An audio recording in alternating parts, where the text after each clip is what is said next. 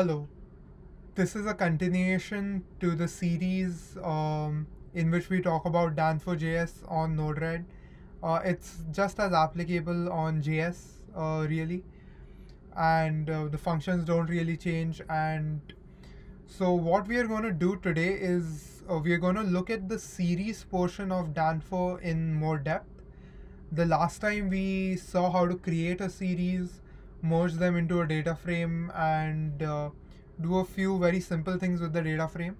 So now let's look at working with those series a little, manipulating them to some degree, and really understanding the foundation of what a series is, and all the things that Danfo provides for that for those series. So let's look at how to create a series, and initially we have weights. It's just an array, 4 floats in it. It's pretty simple. And so over here we just created a series out of it. This is the Danfo series. Nothing really to it. Now the interesting thing is, now I want to see the properties of the series. So how do I really do that? That is basically what data type it has, what is the index, and if I can separate a few things like that. So let's see what we have available here in properties. So one is the data type. As we could see from this series, all of them are a float.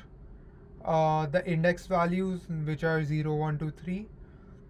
The values as is from the data frame, and the shape. So this is a 4x1 array.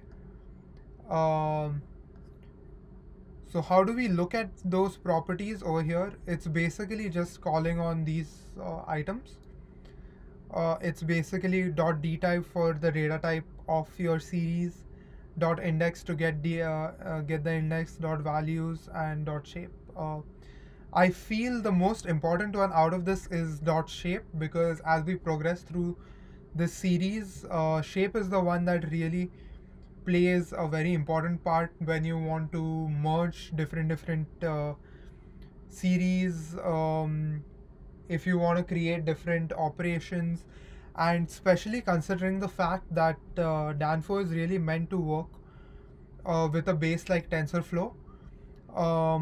The shape of your tensors is something that is very, very important, and it will keep coming up, and inconsistency in that is one of the most confusing things ever. So debugging using shape here and there is it's a very convenient thing. Now let's look at converting this data frame, this series. So this was floats. So these are all floats, and over here we have a bunch of integers. So it's pretty simple. So you just have this function called asType that you can run over the whole of your series. And in this case, I wanted to convert my float into an integer. So it's just an .asType in 32. You can typecast it however you want. And conversions are fairly simple, as long as in case there is an explicit conversion involved, that's more on a case-by-case basis. Something important to note over here is you can have a bunch of data types also converting into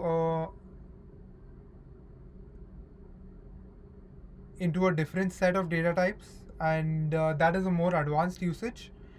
We are not really going to get into that. The next part over here is basically looking at indexing. And so what is indexing? Indexing is basically how you access the data, irrespective of the values, just how it is stored in the series. And so let's just see that. So like pandas, we have this function called ILOC in here. Let's look at what sliced 1, 2, 3, 4 are. So this is the series that we are working with.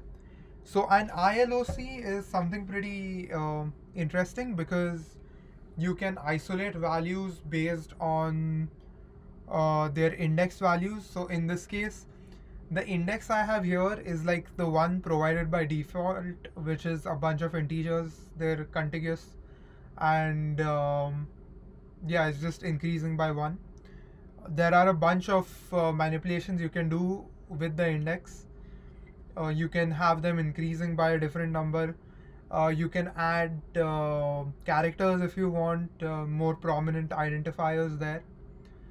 And so let's look at this example. For example, sliced one is ILOC of 0, 2.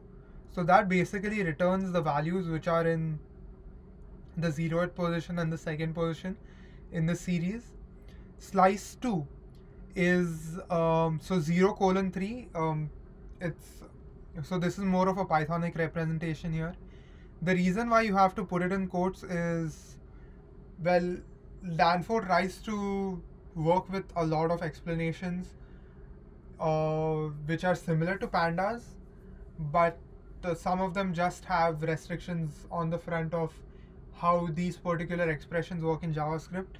So it's not unusual to see values being passed into a function in a string even when it seems like it shouldn't be a string, but that's just because you're trying to find a good representation of it from the Pythonic version. And over here we have a 0, 3, so that's basically from 0 up to 3, not including 3.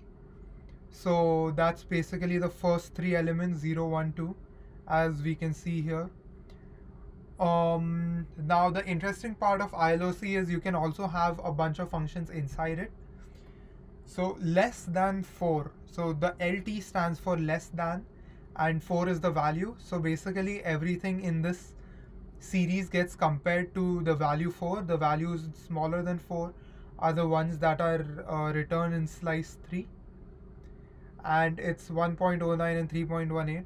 So this is also because, so when you do a less than operation on this, it basically gets converted into a bunch of true, false, true, false. So for example, 0 and 1 will be true, true, 2, 3 will be false, false, because of the condition of less than 4, and then Danfo just takes care of the rest of it.